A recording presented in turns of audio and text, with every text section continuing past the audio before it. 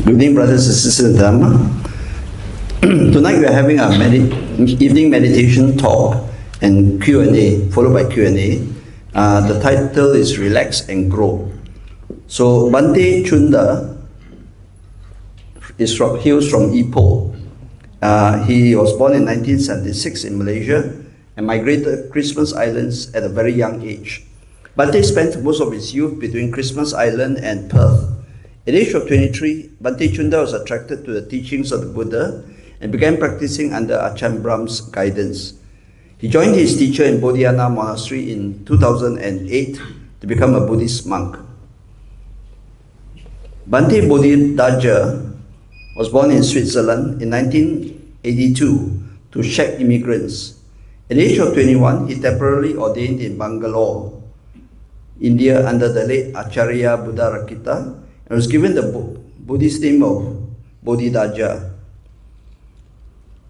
After staying in Bodhidhaja monastery for the rains retreat in 2009, he returned a year later to take up monastic training with Ajahn Brahm as his teacher. The two Bantes are here for a week until Monday, so please feel free to come and offer breakfast dana at 7:30 and lunch dana at 11:30. And also this Thursday, the Bantes are doing a one-day meditation retreat here. So if you'd like to join in, you still can. Okay? But do register so I know the number of packs. So I'll pass it over to Bante. Yes. Thank you. Oh, yeah. Okay. It's working. All right. Please. Yep. So good evening to everyone, and it's great to be back in Malaysia again. Because I haven't been back to Malaysia for quite a while. I think the last time I was back here was about close to over 9 years ago, and I visited BTF in the old center twice. So it's great to be back here again to see this quite beautiful new center. Yes, so I noticed things have changed a lot. There's more buildings in KL, and more traffic. More traffic. Yep. So on the way back here, we got stuck. I realized, okay, this is KL traffic. Really expected, and I noticed it was a bit hotter than normal. Yeah. So this time coming back was basically, I think some supporters that came to Bodhidhaja monasteries, and they asked me when I'm coming back to PGF again. I said, maybe I might come over in 2020 or 21, but you know what happened, COVID happened, and yeah, so that we didn't have the opportunity to come over during that time. But since COVID is over, I kept my promise to come back to Malaysia and to visit BGF. So yeah, I'm really happy and a great honor to be back here. And also because it's Jingming next week, so my parents is coming here too. So I decided to come over at the same time to see my grandmother. She's about 84, so I not sure how long I can keep on disposing my time not to see her. So I say, okay, this time I'll come back, see my grandparents.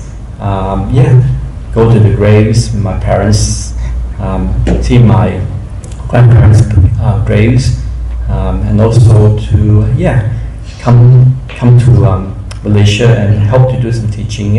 And I have asked my fellow monastic friend Bodhidhaja, to come over at the same time and also to check out the Dharma scene in Malaysia. Thank you.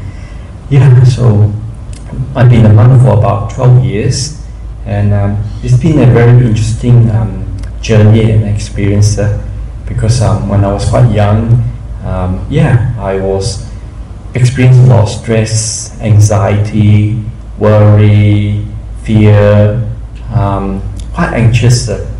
So when I first came across Buddhism, it actually gave me a really strong guideline to practice the Buddhist path. So I was working up in the mines, and you know how things are at the mines. You see a lot of men, and they tend to drink a lot, and I got into a lot of bad habits. and it slowly created. I slowly have a lot of anxiety and worry rise in my heart. So when I started doing meditation, it actually helped me to let go of a lot of my anxiety, inner unhappiness. So when I started doing loving kindness meditation and also samadhi meditation, I find that my happiness increased and my health increased at the same time. Because my hands used to tremble and I can't sleep properly at night. So sometimes I stay awake up to like maybe the whole day, whole night, and up to sometimes the longest 2 weeks. So I was, my busy mind was keeping me awake. So when I came across meditation, that really helped me just to calm and make the mind peaceful. When that happened, I noticed a few things happened. My hands stopped shaking, my eyesight improved, and and my hearing also improved. And also I find that my headache also slightly went away. Before that, it felt like someone pressing on my head all the time. So I got quite interested in meditation. So I was quite keen to go and visit the monastery, ask Ajahn Brahm for more questions, and basically ordain in the future. But my parents say, I did ask my parents if I can ordain, and my parents say, no, you can't ordain. You're still young, and you just finished study, and you just started work. So basically, you have to stay and take care of the family. So I decided, okay, I'll listen to my parents. I'll respect them. So I stay as a layperson, practice for 10 years, but still go to the monastery quite often. So after 10 years, I asked my parents if I can ordain, and my parents say, no. I say, okay, another 10 years? And they say, yes, another 10 years. I go, okay, so I'll wait for another 10 years, then I'll ask if I can ordain again. And my mom said, no. After 10 years, the answer is no, you can't ordain. I go, oh, so when can I ordain? And my parents say, only when they pass away, then I can ordain. And I say, that's not fair. What happens if I pass away later than my parents? So I did think about it for quite a while, for maybe a month. Then I realized, no, I have 2 brothers and 1 sister. They're going to take care of my parents. So I did went ahead to Bodhidhaja monastery and later on to ordain. So I did ordain as a novice first, without my parents' permission. But when my parents came and visit me and noticed I was very happy here, so later on he decided to let me ordain as a bhikkhu. So things do work out. So it's good. It's been a very interesting journey. So I thought maybe I'll just do some meditation, get my samadhi together, and maybe go back to my life so I can have the best of both worlds. But I realized sometimes when you practice, and as a monastic, you can basically go and help a lot of people that is interested in meditation and Dharma practice. So I realized at that time, we are very few monks, and monastic, being a monastic and practicing the Eightfold Path, the Holy Path, is actually quite rare. And if I have the ability to practice and to help people around the place in my community, then it's quite precious. Because Ajahn Brahm told me, if I do well, then it can be a great benefit to a lot of people. Just help people one at a time. I thought Ajahn Brahm was pretty late, but later on, when I first came here to BF, when I was a novice, did a retreat with one of my fellow monks, and a few people they came up to me, asked some questions, and they say that my questions, my answers, been very useful, and they helped them to overcome a lot of their own suffering. So I realized, wow, okay, I'm a novice, and I can help people one by one. So I felt, okay, it's actually quite good. Because when you share the teaching, you learn, and also the other people learn. So basically, we all grow together. But as a monastic, I find that when you do learn, you tend to develop more wisdom. So I realized teaching can be a very powerful, beneficial path to practice. When I was in Perth, you see, we go to many different places. We go to the Armadale meditation class next to the hospital. So we do have a lot of new meditators coming for the first time. And they say that my guidance in meditation is pretty good. It does help them quite a lot. So I realized, wow, okay, we just do one thing at a time. And people do benefit. Like the doctor's feedback was basically people that come for the meditation, they tend to improve a lot more faster than people that don't come for the meditation. So there's a lot of benefit in basically calming and stilling the body and mind. So yeah, so that's one thing I noticed, that people who come for the meditation class, they tend to improve. Because same for myself, my health was not that good. But when I started doing my meditation, then yeah, the headache, the worry and anxiety went away. Since being a monastic, I've only been sick maybe once. So yeah, so it does keep have the ability to maintain a healthy heart and mind. So it's quite interesting because I realize wherever I travel, there's always a lot of anxiety and worry. Even when I went down to Margaret River, we have a small center down there that the monks invite. They're delayed to invite the monks come over quite often. So when I first went there for the first time with Venerable Bodhidhaja, there was a group of Westerners doing meditation retreat. Then I realized they are going through a lot of hardship. But in a small community, you see when people work very hard. And as they get older, then some of the family members start passing away. Then they get sick quite often with sickness and cancer. So then I can understand how difficult it is to not able to understand what's happening with the body and the mind through just having no resources. So having Buddhist monk there, because we went there and there was some practitioner that was just learning meditation from books and tapes. So having monks around there, it was quite a good experience because you realize you can give a lot of good feedback and guidance. And with lay people, they really appreciate having monks around. So maybe I'll pass anything you'd like to add, Bodhidhaja? Well, oops, there we go. Yeah, you actually said a lot already. I'm not quite sure where I shall start, but probably we still have a little bit of time before we meditate together. So I might just mention where the title comes from. You might be wondering, usually you have to just choose some kind of title for the talk and then hope that you're going to be talking about that more or less. So you choose a generic title. But one that we've been using for the retreats we conduct over in Australia, which kind of stuck, is relax and grow.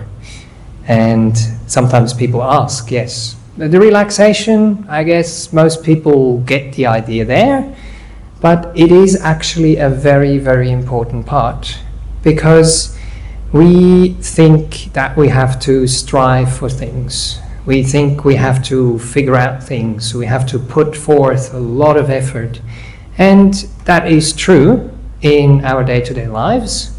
But very often, even in our day-to-day lives, we have to make sure that it is wise effort and that we are not wasting our energy.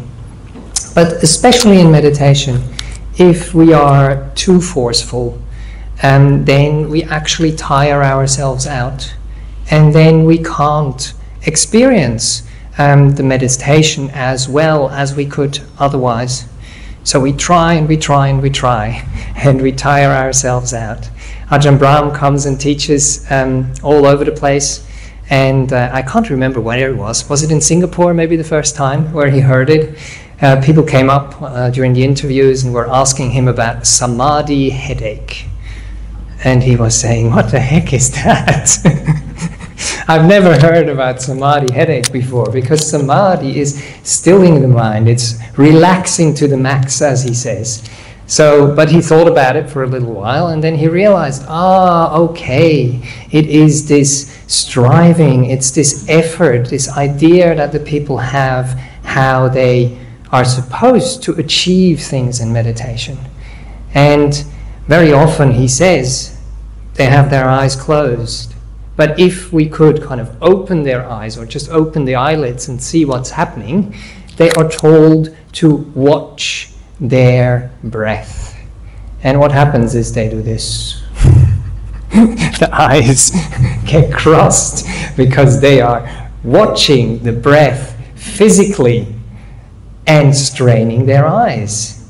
And no wonder, if you do that for very long, then you actually get a headache. So relaxation is really, really important. And Ajahn Brahm actually always teaches a body scan for that reason as well. So the body is one of those objects which is a bit coarser than, say, the breath, for example, and that we can more easily settle on, that we are more familiar with as well in our day-to-day lives. And then he spends quite a bit of time with the body. And the good thing with the body is that we can receive feedback from the body quite easily. So if we are putting in too much effort, if we are striving, if we are trying, and we have enough mindfulness, enough awareness to feel what's going on, then we will realize that there is tension. And that's when we realize that awareness is not enough, that we actually also need kindness to release that tension, to meet that tension, to deeply relax.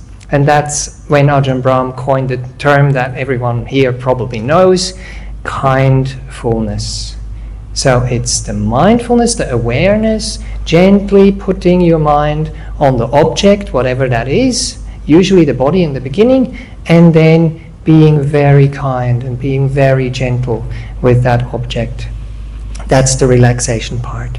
And now, when we do that, with relaxation, there is joy and there is happiness that arises. When that relaxation isn't there, then usually what happens is stress, anxiety, tension, worry, all those things that basically tire us out. But with joy and with happiness, there also comes a certain natural wakefulness, and there comes a natural interest in what we are doing as well. And the interest will allow you to settle on the meditation object, which in the beginning is the body. And then the meditation takes care of itself. Then the meditation is carried by that kindness, is enhanced by that joy. And it doesn't have to be a very strong joy, but if we are mindful enough, if we are aware enough, then we will find it in there somewhere. And if we are able to give it room, to give it space, to allow it to live in our own heart, to live in our own mind, to nourish it, to grow it, that's now the second part there, then that will really take care of the whole journey for us. So the growing part, so the relaxing part first, and then of course we want to make sure that we avoid the unwholesome mind states and that we overcome the unwholesome mind states. The best way to do that is with wisdom, but usually if we don't have enough mindfulness and if we're not kind, then the wisdom is not really available to us. So we want to make sure that we grow the wholesome mind states, that we cultivate them and that we maintain them in our own hearts. And that's what the growing part is. Maybe one thing that just came to my mind that I wanted to mention before we do the meditation together is I was just staying in the monasteries in Thailand, and I was just reminded of it because we have one gentleman here who temporarily ordained at Wat Marjan in Ajahn Anand's monastery, and we actually met there. So it was the first time for me to be in Thailand, even though I come from the Thai forest tradition, and to go to Wat Pa Pong, where Ajahn Chah was, and to get a feeling for some of the stories that Ajahn Brahm tells. And one of the stories that I wanted to share that I felt kind of fits in here is how Ajahn Chah would go to the houses and bless them, or go to a house dana, or when people would come to the monastery and he would give them a blessing. And I don't know, maybe Ajahn Brahm does it here for fun and games as well a little bit. So in Thailand they have the tradition to have the holy water and to sprinkle the holy water on people. And so our monastics do that as well. And sometimes people wonder, you know, what is the power of the holy water and how does this all work? And Ajahn Brahmali has a very nice way to explain this. He also says, you know, we give you the holy water to remind you of things. And those things are the things that Ajahn Chah was talking about. So when he would give a blessing with the water, he would say the water has 4 beautiful qualities. And they are basically the qualities of the Dhamma.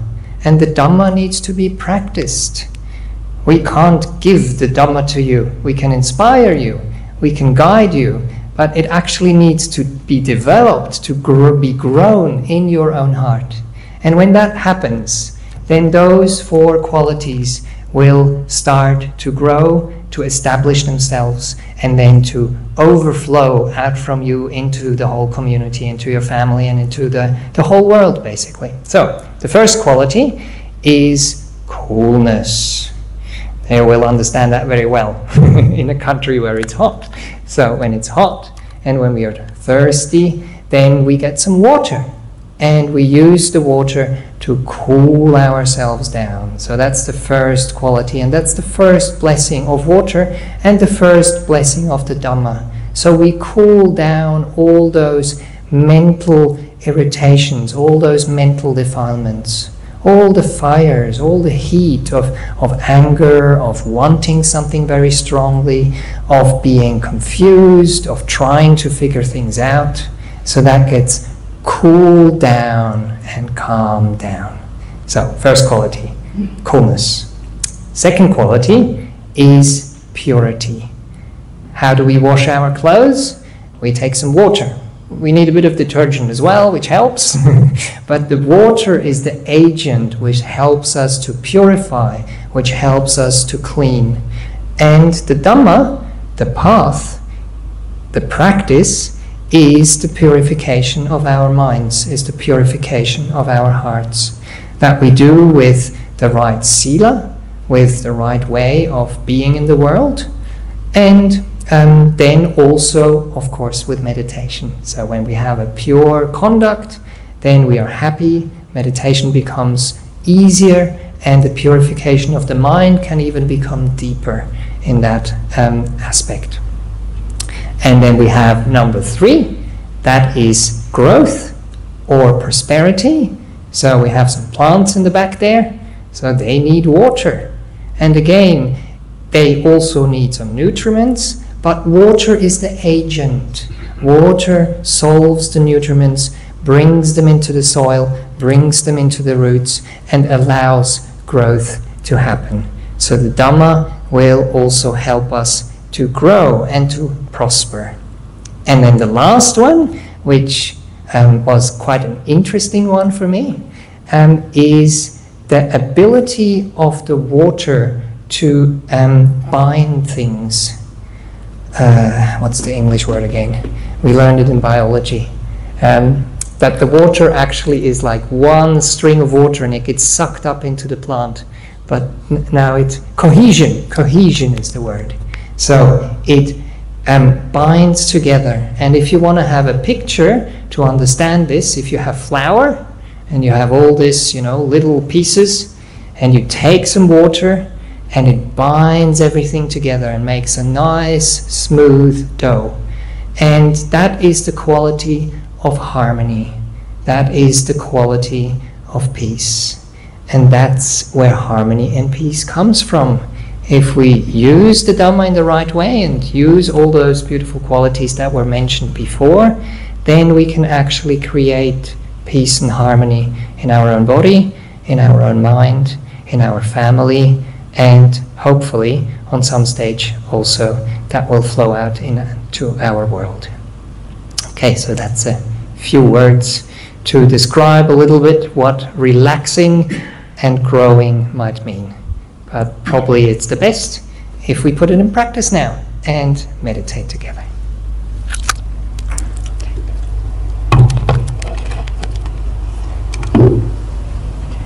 Do we normally dim down the light?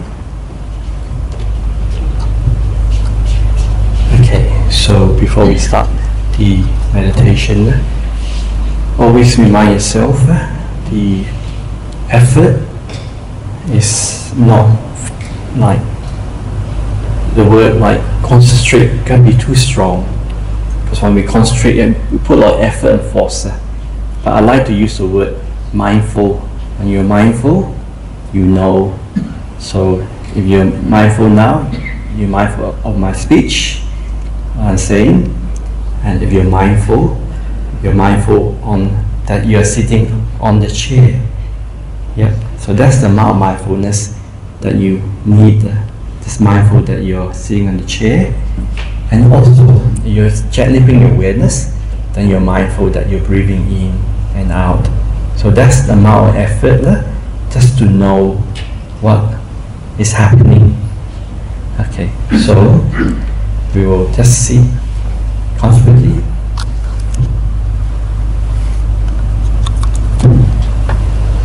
And gently bring your mindfulness to your face. And gently close your eye.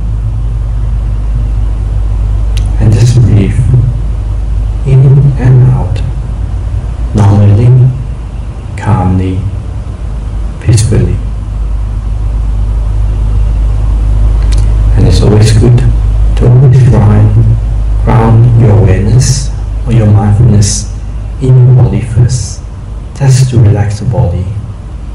So we start off being mindful of our head, relax our forehead, then we bring awareness to our face and we relax our face, and we relax our jaw, and now we bring awareness gently to our throat and relax our throat. Our neck should be nice and straight, but not so rigid. Then we relax our neck.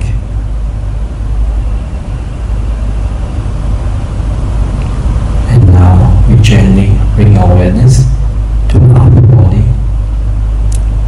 So this is a way our upper body, if it's stiff, just relax our arm socket, both of them. So it's not too raised, but nice and relaxed. And now if you need to, you can bring awareness to your right arm. And if you need to, just gently move it around, make it comfortable, and relax your right arm. And now we do the same with our left arm. We bring awareness to our left arm and just relax. Relax our arm. And if you need to, please move it comfortably and relax both our arms. And now we bring awareness to both our hands.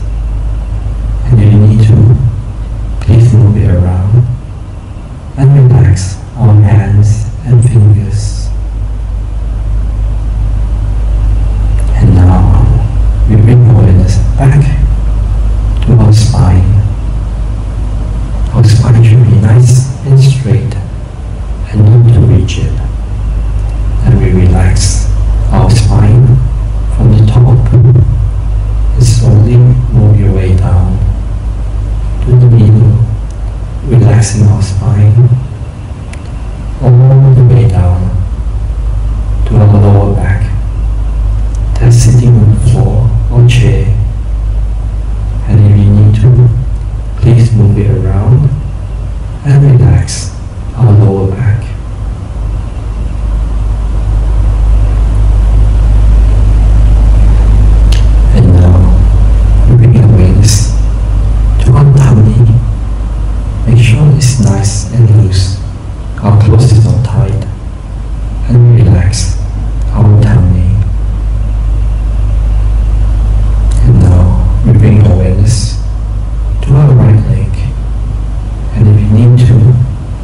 can shift around, loosening and relax our right leg,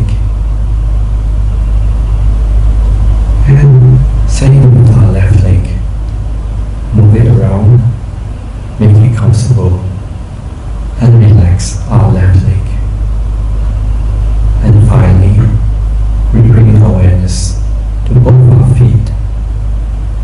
If you need to, please move it around, make it loose and comfortable, and relax both our feet, our sole, and our toe.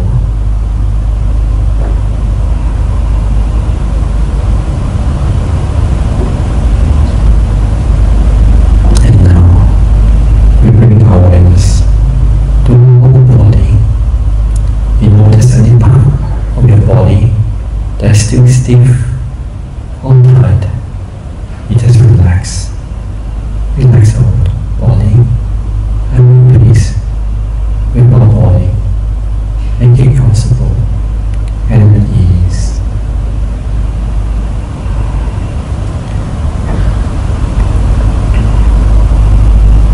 With our body nice and comfortable now, we can gently bring awareness up to our face. And just aware of our breathing, breathing in and breathing out. Breathing in, calm, and breathing out, relax. In, calm, breathe out, relax. Peace, and breathe out, relax. And just breathe naturally, calmly, and peacefully.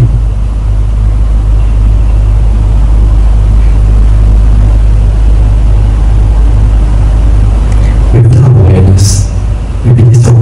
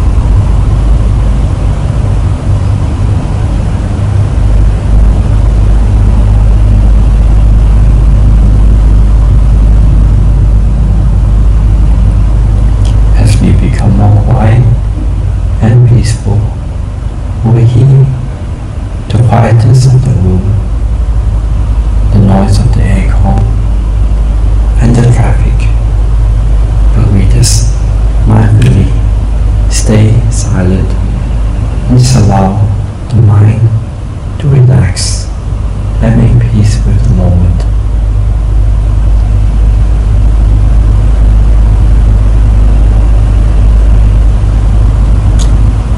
And enjoy the quiet moment in this moment.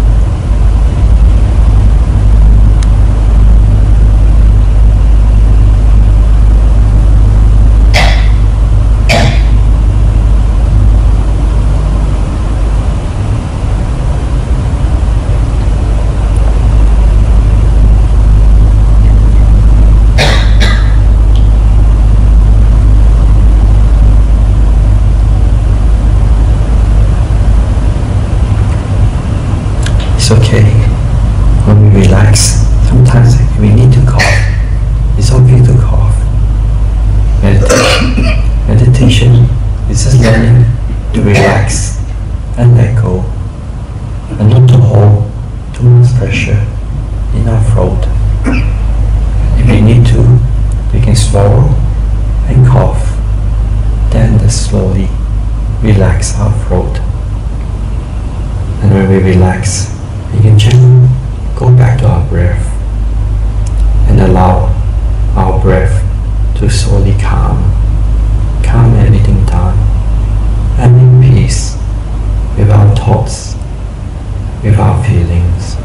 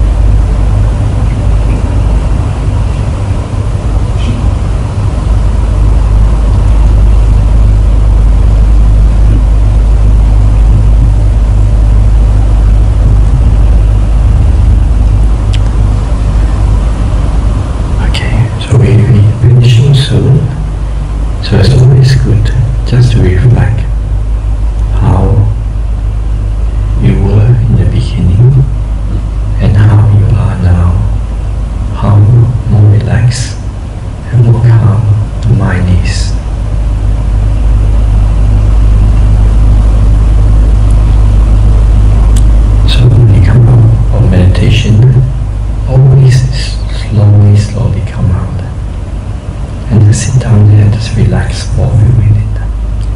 So we'll finish this meditation class now. So slowly come out of meditation.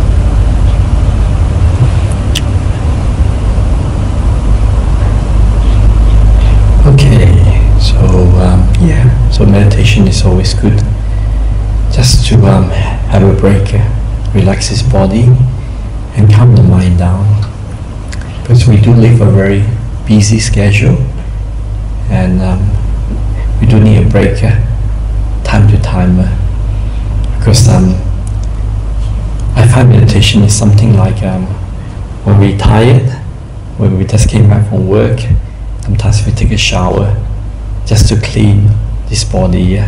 So same with meditation, we are very tired, exhausted, and the mind's been very busy working, planning, and dealing with a lot of problems.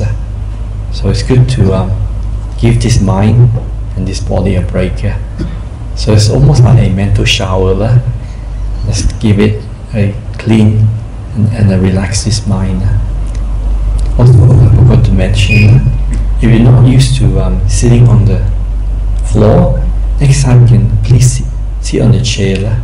Because at the retreat center, those that have been at the retreat center in Perth, we do have a lot of chairs in the retreat center, and the chairs are usually the first to be all taken when there's a retreat.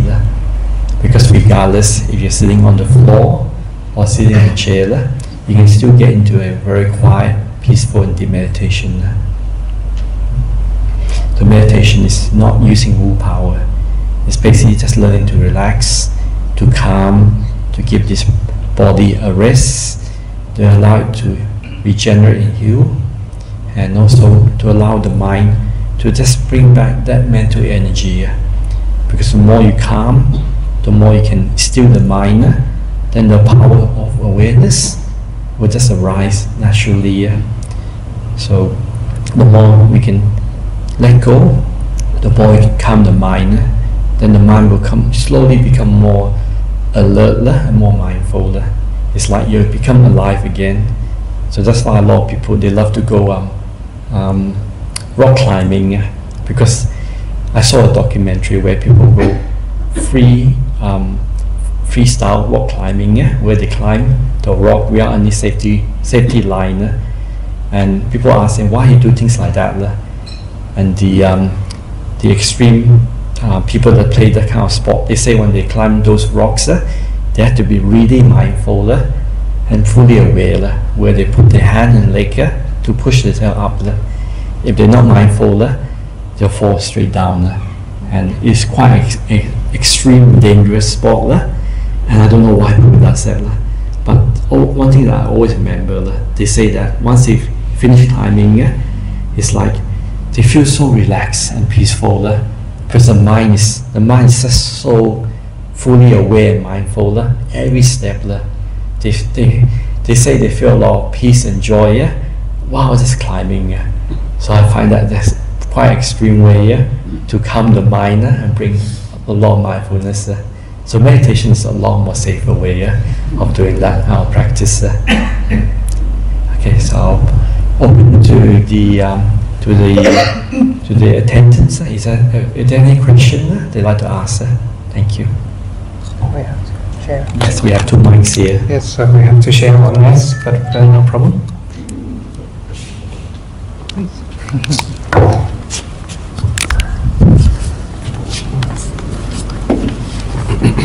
Awesome.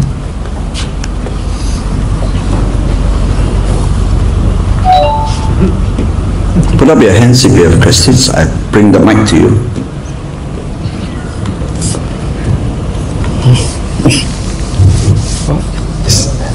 It's okay. It's either people are really relaxed or my guidance is really bad.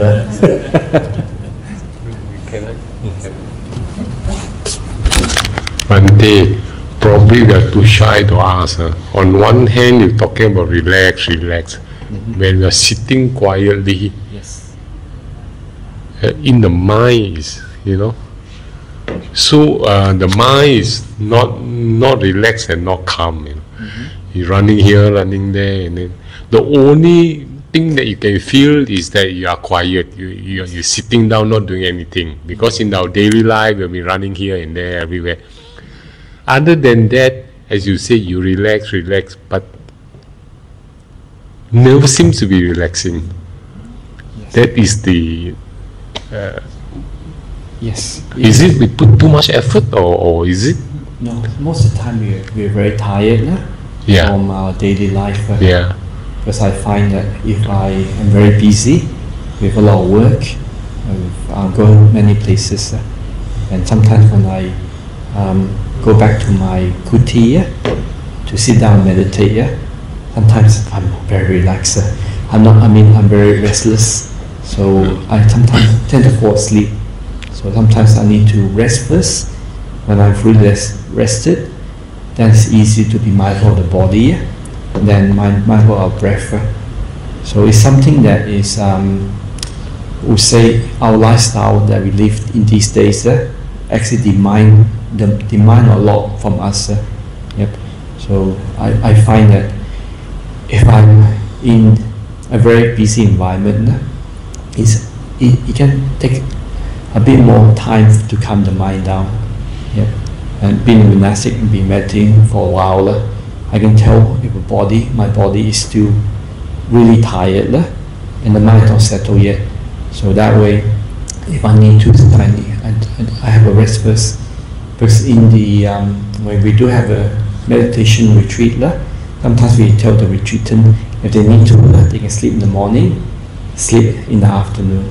Then the next day, they get more energy back. Then it's easier to wash the mind. So everyone is different.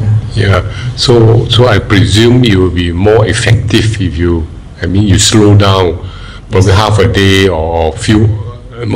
You have to have a pre sort of create a pre-environment to slow everything down, probably half a day not doing anything, then probably be more effective. If you straight away come from work or you have been running around for the last few hours, so I presume it will create this sort of disturbances, isn't it? Yes, that's true.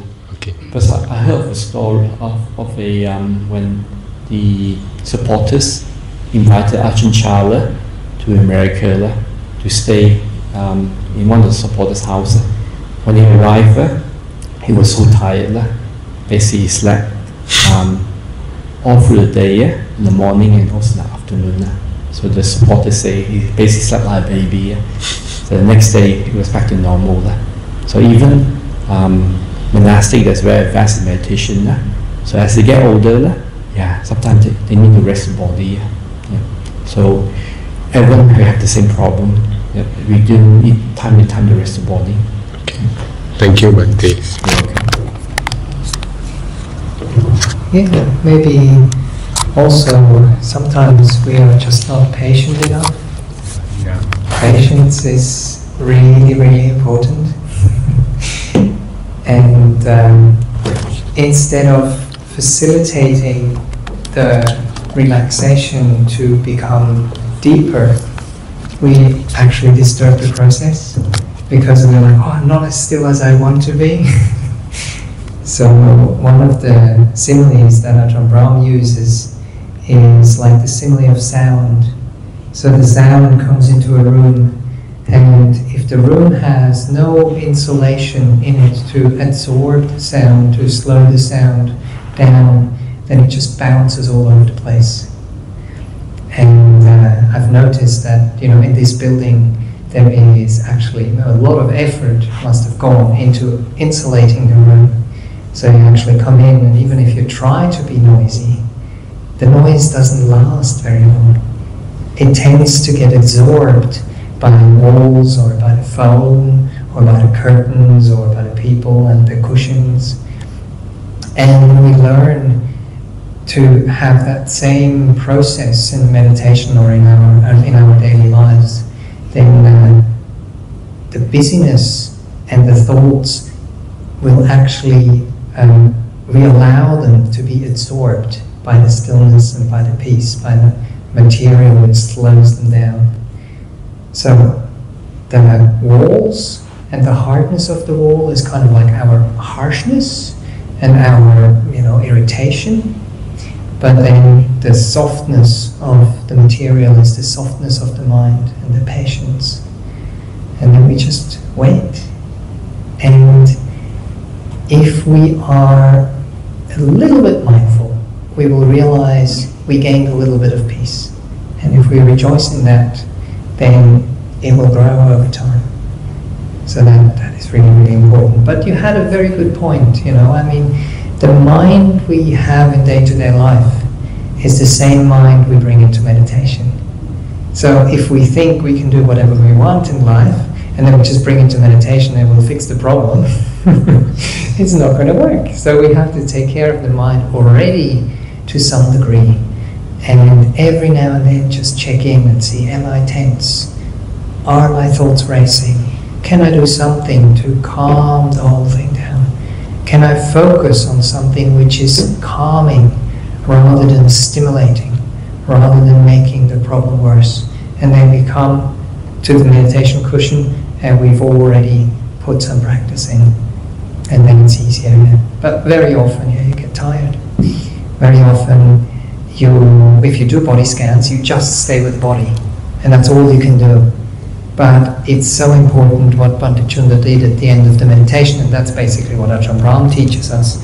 Always remember and feel the difference, and then you will know why you're practicing, what the benefit is. And then you will be more inclined to do it again. Not as a chore, but because you know it's good for you. You have an intrinsic motivation. So you don't have to kind of force yourself and say, no, you have to sit. Like, I need to sit because I need a break. I need some relaxation. Please, you want to say something? The microphone is, where is it? Hi, Bhante. I've got a very basic kindergarten level question. Okay. I was a primary school teacher in the past. Oh, okay, great. Okay, I read that some people can meditate, can get into such deep states that they can just sit there for days meditating, yeah? So, does that mean that they don't have any bodily sensations? Because, okay, to be honest, right, just now when I was sitting down, I think I was quite calm, but I could feel my body getting tense here and there. So, did I do it wrong? The kindergarten question here. It's quite normal to still feel the body, because we put so much effort to take care of this body, exercise, eat well, wear good clothes, the attachment to this body for us is very strong. So it does take time for us to let go of this body. That's what I find in my experience with other practitioners. One thing I find that when I do a retreat or speak to some retreatants, I find that people that they can drop the body are the ones that basically have cancer all over the body, and the body is so painful. They're under a lot of pain, and because there's a lot of pain, it becomes a great object. So if they can watch the pain and don't react to it, later on the body disappears. Once it disappears, then they find a lot of peace and a lot of pity, not holding on this body. Yep. So letting go of the body is one of the hardest things. So that's why myself, I like to teach body scanning. If we can relax this body, the more we can relax it, then we can let it go. So sometimes a lot of older people or Westerners, they find that if they sit on the floor, it's very hard to basically let go of this body, because there's always a disturbance, because we tend to move around and when we move, we feel the body. But sometimes if you sit on the chair and you tend to move around, then after a while, your body will slowly fade away. But biologically, right? When you sit too long, you get tense and numb and pins and needles. Yes. So are we allowed to wriggle our toes or move a bit? Yes, please do that. Yes, please do that. Yes. So next time maybe try sitting in the chair and see what's the result. See, stupid question, right? Yeah, because I find that when I first started meditation, I sat on the chair and I got really good result when the body become very calm and disappear. And once the body disappeared, it was so delightful that I just enjoy having a peaceful mind and not having this body around. Because this body can be a big burden to carry around. Because as you're saying that why some people can sit for so long, for like a whole day, if they do get into a very deep meditation, where the mind will rise naturally, then it can be very delightful. So if we sit quite stilly, and our five senses disappear, and the mind becomes very calm and very peaceful, and sometimes and very still. So when the mind is very calm and very peaceful and still, then you start to see the radiant mind slowly arise. So this radiant mind is actually very common because when most people die, they always describe seeing the light at the end of the tunnel. So if you ever look at some near-death experience, what people describe when they have an accident, or when they die in hospital, or they somehow just pass away and come back, and sometimes they describe they seeing this, they're in a dark place, and they see this light that arises in the mind.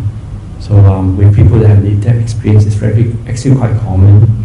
But for meditators, if we can learn to still the body and still the mind, and if all the conditions is right here, then you can see the radiant mind. So that's one advantage of being a practitioner. And if you come out from a deep meditation with a still mind, then you can use the radiant mind to develop wisdom. So when you look at the Buddha Rupa, we offer flowers that remind us of impermanent.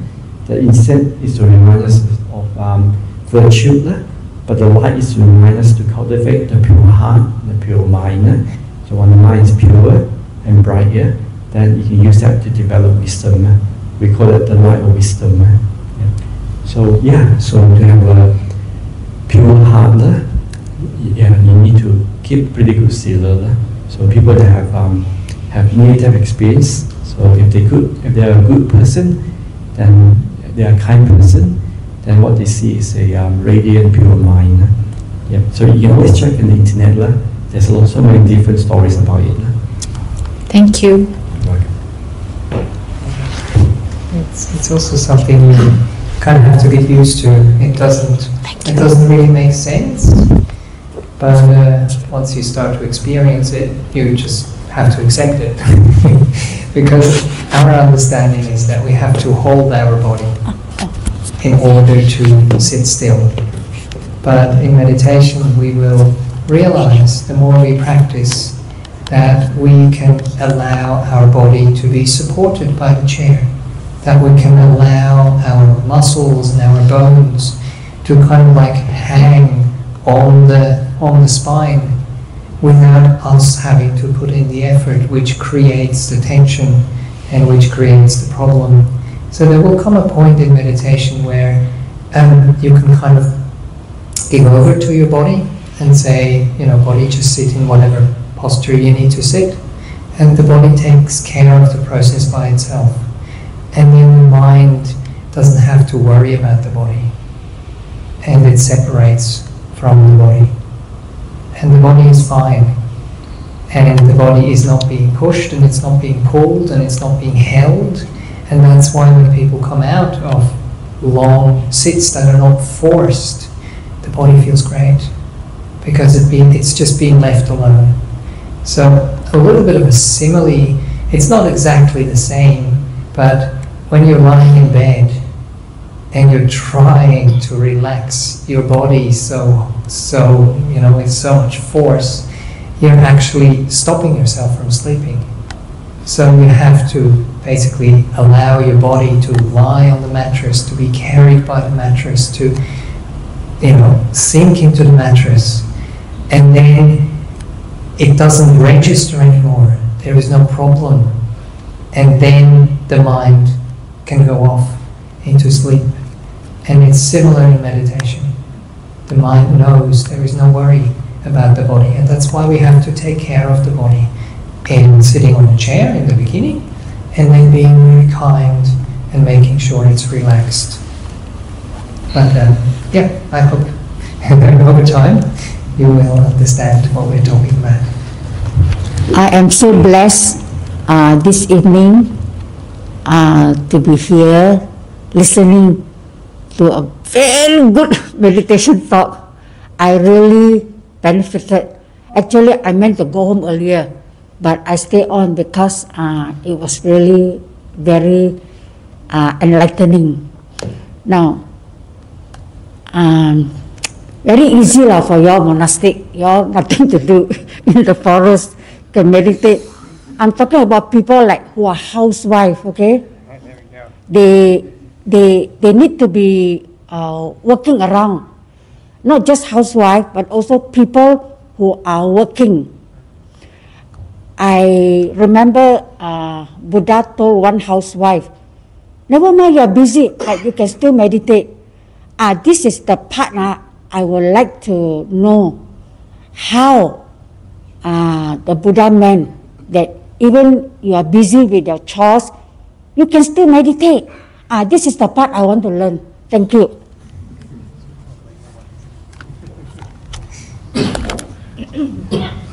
So it does take time. So when I was a layperson, I used to go to the monastery quite often during the weekend. After lunch, I'll sit in the Dharma hall and just sit for meditation for maybe 1 or 2 hours, and really enjoy the quietness of the monastery. For anyone that have been to Bodhidhaja monastery, if you go to the Dharma hall, it's very quiet and very peaceful. So so the hall at Bodhidhaja does have a lot of energy. So once you develop that kind of calm and peace in one's heart, then when you go back home, then somehow your mind remember how peaceful the moment was in the monastery. Because I used to go to the monastery quite often just to improve my meditation. But because once the stillness is there, and you get a lot of joy and happiness having a quiet mind, a mind that's not like a monkey mind going all over the place. Because a monkey mind for me in the beginning gave me a lot of anxiety and stress and worry, and it actually affected my health. So when I learned to calm the mind down and make it peaceful, I was more happier. But I find that my health actually improved a lot. I go, wow, this meditation actually works. So that's why I really enjoyed meditation when I was a layperson. And I used to, after lunch, I will sit in my car and just meditate for 10 minutes. And I calm the mind more, go back to work, and my employer will put me in any machines in the factory, and I can manage to increase the production of the machines. And so I was just very mindful, watching, making the machines running properly and the materials going into the machine properly. So I remember one time, after paying off all my debts, I told my supervisor that I'm going to resign and go and do some religious study up in the monastery. And my supervisor at the time told me, Kim, don't go, just stay, work with the company. Why are you going? I said, oh, I need to do some religious study, so I might be away for 1 year. But before I left, he told me one thing. He says, out of so many people that he worked with, he found that I was the most calmness and the most peaceful. Because people was working there long hours, double shift, and they're not steady. It's like they're always complaining or anxious. But he found that I was calm and peaceful and still managed to do a lot of work and tasks quite easily. So yeah, my supervisor told me I actually made him quite peaceful because I was quite relaxed and also efficient.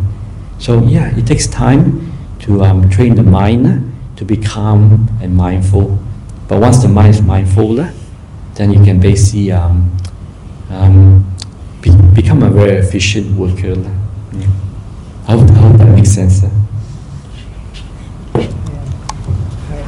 I do recall, I came one of my first teachers over in Germany. She would say, you know, people go to work and some of the work is not very physical, and they sit down at the table and they, you know, move a pencil up and down. Maybe back in those days. Now you are using the computer and watching the screen. But they come back home and they're really tired. Why are they so tired? It's the mind which gets tired. It's the thinking, it's the resisting, it's the forcing, it's the trying to get ahead. If we could just feel more and be more and just do whatever we need to do and be with the movement or be with the job, or if that is difficult, somehow bring the mind to something which uplifts it, which gives it energy, which makes it happy, rather than draining it of energy, rather than, you know, thinking about some negative things that might be happening and having those running in our mind at the same time. Just being with the task and trying to maintain that. Sometimes what I feel, what helps me is to understand why I'm doing the work, who I'm doing the work for, and thinking that those people will appreciate it, and that I care deeply for those people, and that's why I'm doing this job. And that will uplift the mind, that will give it energy rather than draining it of energy. And to stay with the movement of whatever the movement is.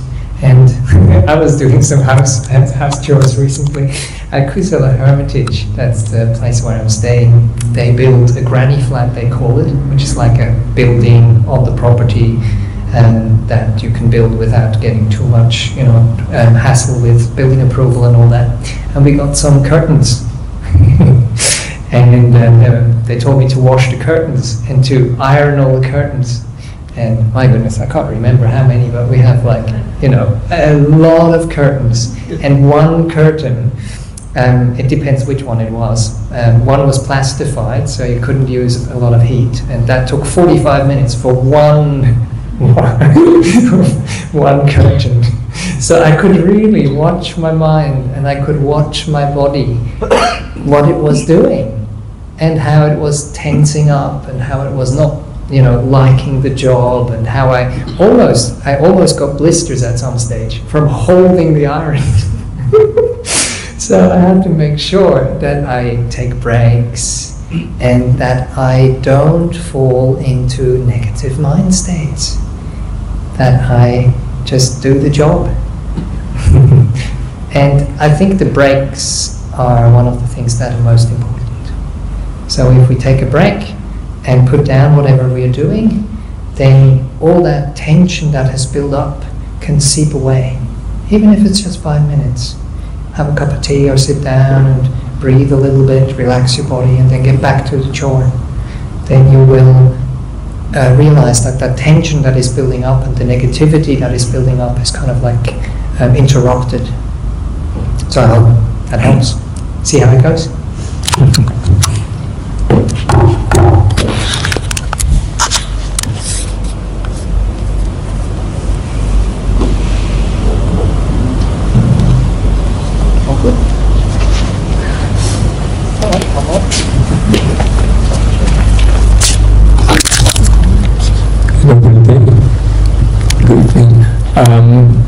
For meditation, is it okay to combine breathing as well as recollection methods at the same time?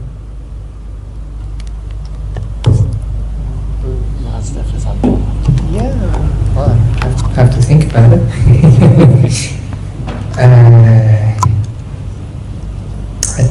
I tend not to do it so much, but probably there wouldn't be anything wrong with it. You know, if the breath is something which is easily accessible for you, for example, and if it's something which steadies and calms your mind, and you go to that and then go to a contemplation or to a reflection and then go back and forth. Is that what you're kind of suggesting? Or are you saying, you know, I'm breathing in and then thinking about a certain subject and breathing out, thinking about a certain subject? More of a combination, which is breathing in, then sometimes you may then go to the recollection method. Right. So kind of a combination of both. Yes, yes. I have to try it out and see if if you feel it distracts the mind. Probably. I mean, it's nice if we can let the mind settle and rest on a certain object for a longer period of time. That's probably the thought that comes up for me, because if we go back and forth too much, we can't really gain that calm and steadiness and settledness. But I mean, when you were talking about it, you know, when we meditate and we have just like one word, like breathing in peace, breathing out, let go, and that might be okay in the beginning stages. Yeah, for contemplation, probably best to leave it for a little bit later, when the mind is a bit still and a bit calm. And then also, is it contemplation or is it, what was the word you used? Recollection. Recollection, okay, yes. So would you recollect like the Buddha, the Dhamma, the Sangha, or Sila, or Chaga? Or recollection of your good deeds. Of good deeds, yes, yeah. So that would be Sila, yes, yeah. Yes. Yeah. I mean, with the recollections, maybe something I can offer is I often use the simile of a singing bowl.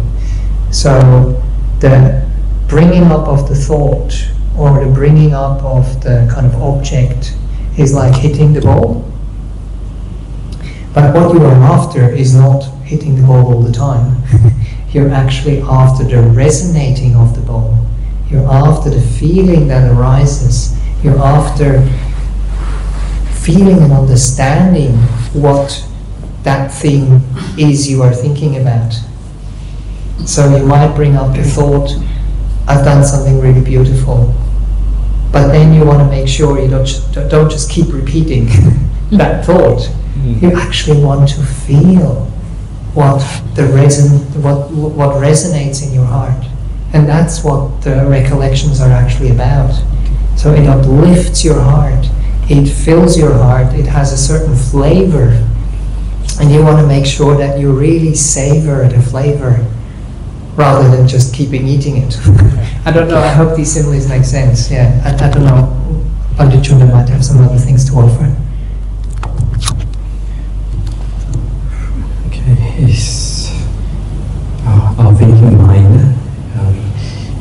If there's less defilements in the mind, like greed and anger, so if the mind is more purified, the more pure the mind is, then with that reflection, you can gain more wisdom. So what I mean is like, if the mind is very calm and peaceful through meditation, it's like you know, but it's just a silent knowing. There's no thinking yet. Like the thinking is like in the background. Yep. So when you see something, you know. So it's hard to describe. It's like when the mind is very calm and very peaceful. When you look at things, you constantly know. But without the endless thinking and doubting, Yeah, so that's the best way to reflect on things that your mind is pure and free from defilements. Yeah, so if you haven't done a retreat before, a long retreat, and you find that after 3 or 7 days after you finish retreat, your mind is more clear. You can things that happen, you can reflect on it more clearly and make more sense. Like things like, it's like when you have a problem, you think about it a lot, then the next day you sleep, the next day you wake up with a clear mind, the answer and the problem becomes very simple and not a big problem. So when the mind is clear, free from defilements, then when you reflect, you can understand things more clearly through wisdom. So I don't know, I hope that makes sense.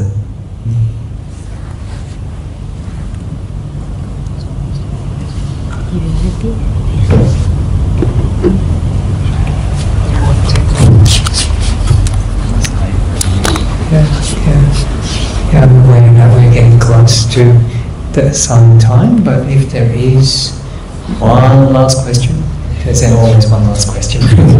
But what we usually do is we do stay back, so we don't want to hold people back who need to go.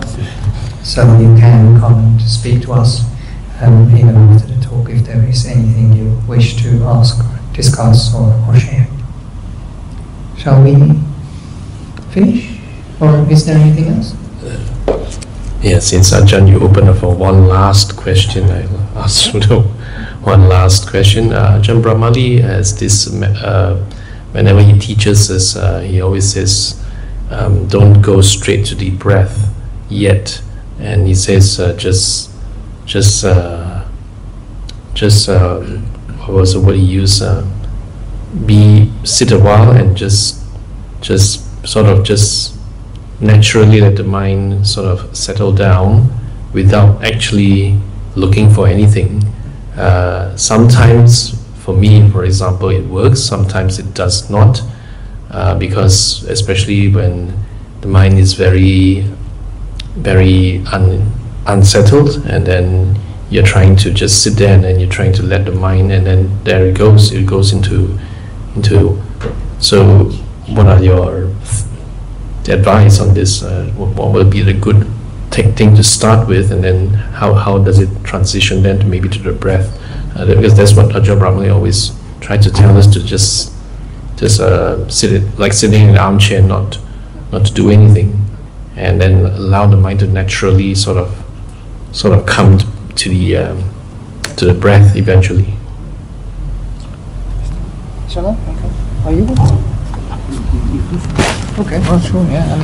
I mean, I just really like similes because they kind of make sense to a lot of people. So Ajahn Brahm gives us the simile of the different objects, and some of them are more coarse and some of them are finer. So you want to make sure that the mind and the object the mind is watching are about the same amount of roughness or of refinement. So he says it's like when you have a piece of wood and you start working on it. You have to, chop it, and then you have to start using, sandpapers that are very coarse, and then you have the smooth sandpaper, and then right at the end you actually take out the cloth and you start oiling this piece of wood, which is almost, done. And the breath is very, very subtle. And if the mind is not subtle enough, then it's like taking one of those microfiber cloths to a, just cut off piece of wood, and nothing happens. It just gets stuck in it.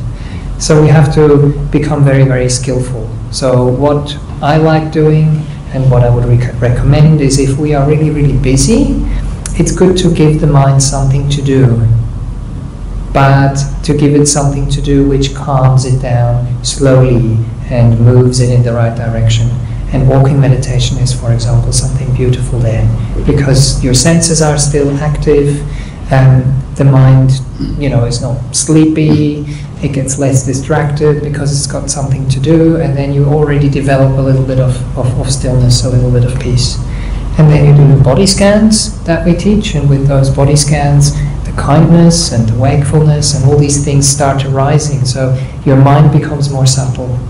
And then it's easier to see the breath, to invite the breath, or even to wait for the breath. The best thing is to wait for the breath if you can at all. Again, it's patience, but patience, as Ajahn Brahm says, is the fastest way.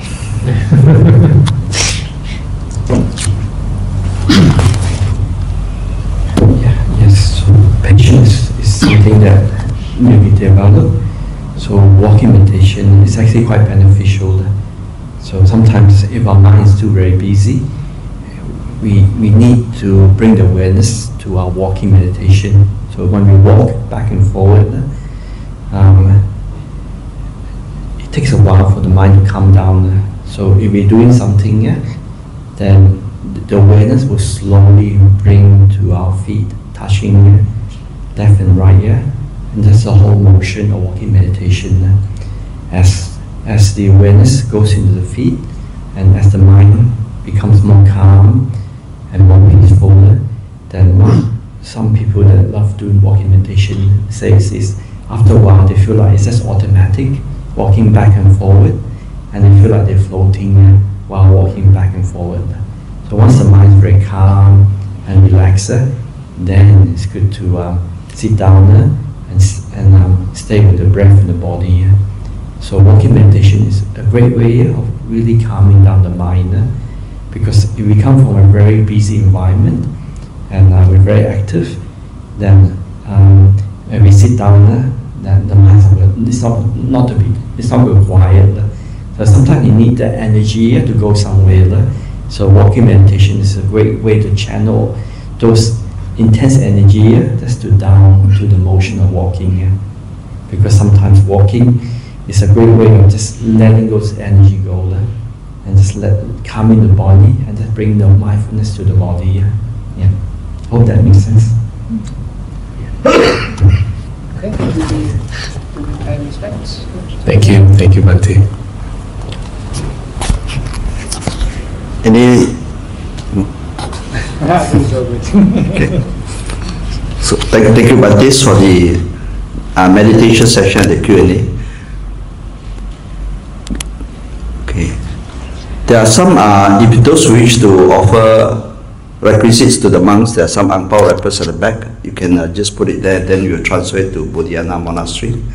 And if those who still like to join the Thursday meditation session, it's a whole day retreat, please let me know. Okay.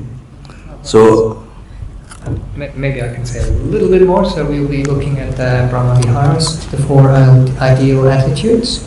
So there will be some talks and some slides for those things, but we will also be meditating together for about 45 minutes at a time. So throughout the whole day, starting at 8:30 and finishing at 6, I think, is that right? Yes. So if anyone is inclined to join us, please feel free to do so. Okay. Would Bhante like to share merits? We're not very big into that then. Well, which one do you usually do? Idam hunyati nang hotu sukito hotu nyatayo. Idam hunyati nang hotu sukito hotu nyatayo. Idam hunyati nang hotu sukita hotu nyatayo. So all the merits we have gained through all the good things we've done, through listening to the Dhamma, through practicing the Dhamma, through sharing the Dhamma, we don't let them just rejoice, let them just give joy into our own hearts, but we let them also overflow to all the other beings that need some of that joy and happiness as well, to rejoice with us.